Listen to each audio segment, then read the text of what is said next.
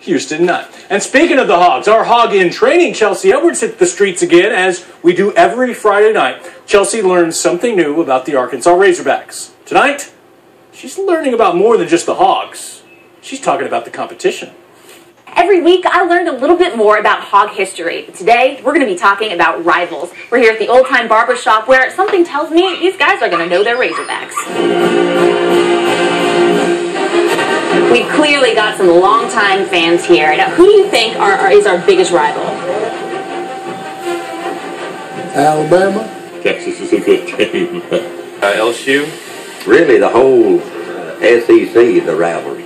Even with so many rival teams to the University of Arkansas, there's one in particular I heard about over and over. Arkansas Ole Miss. Ole Miss. Arkansas Ole Miss. Ole Miss. With so much passion over tomorrow's game, can the Hogs pull through? I think we've got a good chance to win. I really do. Woo! Hey!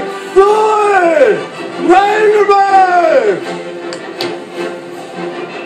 Wow, that was an impressive hog call. Passionate hog call. I wasn't expecting it to be that forceful. It was incredible. Me neither. I could watch that video over and over and over again, Chelsea. All right, so we